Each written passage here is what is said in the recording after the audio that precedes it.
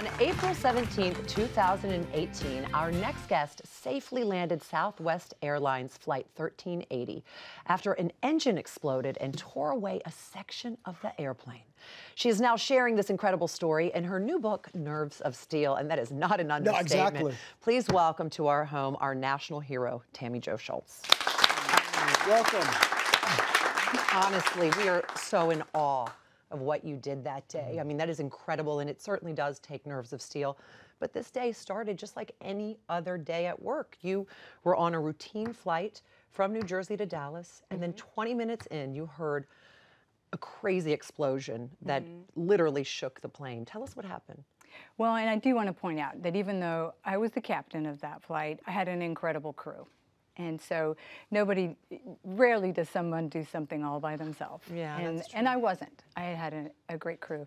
But we were passing 32,000 feet from LaGuardia headed to Dallas. And we had such a violent hit, we thought we'd been hit by another aircraft. It just felt like a Mack truck T-boned us. And there was a sound of an explosion as the #1 engine kind of tore itself apart. And then it also kind of peeled back the cowling covering but remained attached like a banana peeling. And so that flailing and 500-mile-an-hour wind created a shudder that once we got the wings level, we weren't able to focus our eyes on anything because of the shuddering. And there was smoke pulled into the cockpit from the explosion. And also we realized after noticing a pain stabbing in our ears that we weren't breathing either. So the rapid depressurization caused from the window blowing out had pulled all the air out of the aircraft and our lungs. So that, I have to say, that is a very isolating moment,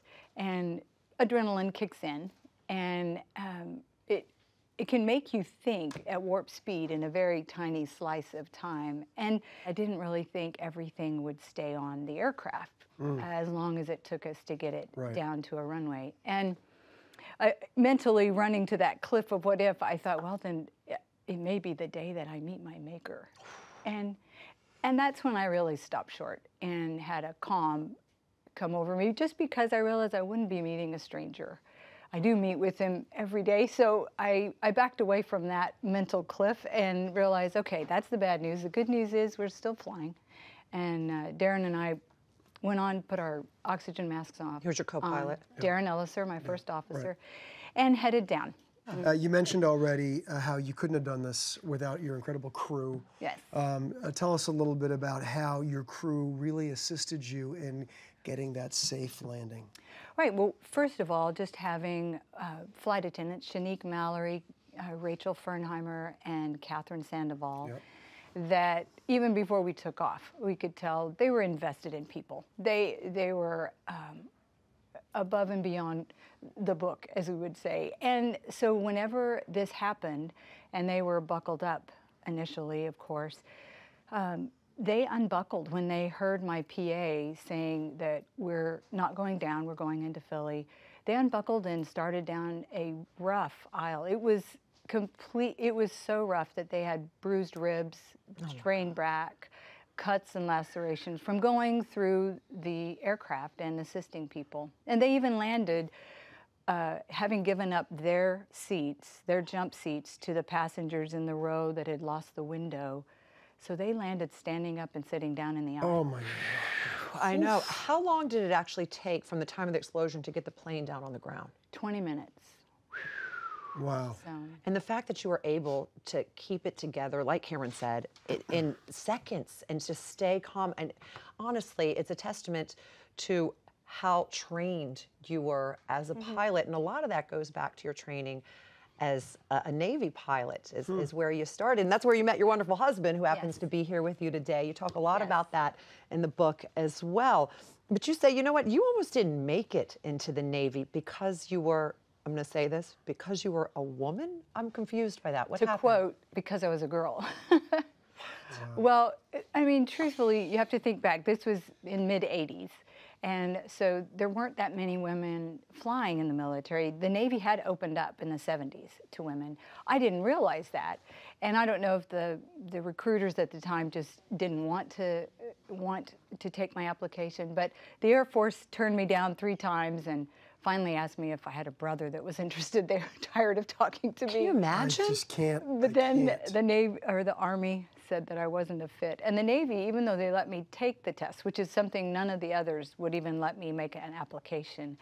But even after I took the test in the Navy, it took me 2 more years to find a recruiter that would process my application. So. And your test scores were much higher than the men's. Well, he said I scored high enough for a guy, but not for a girl. But then when somebody actually took a second look at it, he told you that your marks were actually great. incredibly high. Yeah. Well, he said they were great. I just need to come in and fill out my application. You know what's amazing hearing this is your persistence, is the Right. fact that you kept at it and you didn't give up, and now look at you. I mean, And thankfully for that training, you were able to save 148 lives. exactly right. Exactly right. And you attribute part of your nerves of steel growing up on a ranch with hardworking parents. So how did that experience help you? And also, tell a little bit about how your parents really supported your dreams.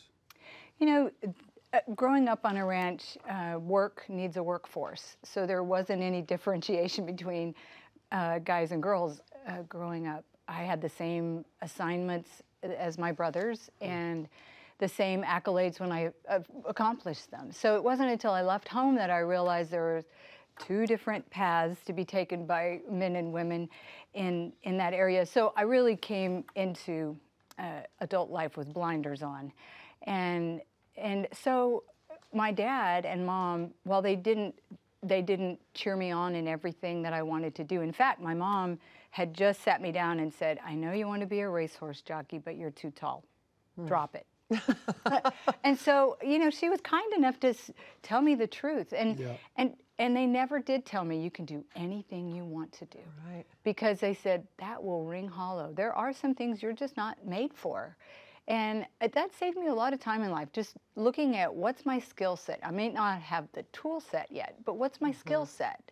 And then just staying focused. And honestly, having come to Christ before I went into high school really gave me this stable platform that what I did in life did not define my worth. So, you know, I was willing to step out and try new things. Right. And when I was, you know, rebuffed for trying, I would sit back and look at it and think, do I have the right motive in trying this? And do I have the merit? Do I have the skill set to do this?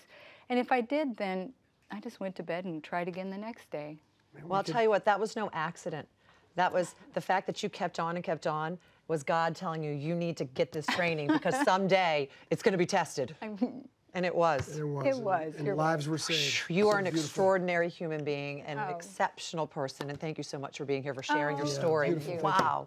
Nerves of Steel is available wherever books are sold, and you can get more information at hallmarkchannel.com. And to learn more about this exceptional woman, Tammie Jo, you can go to her website. Absolutely.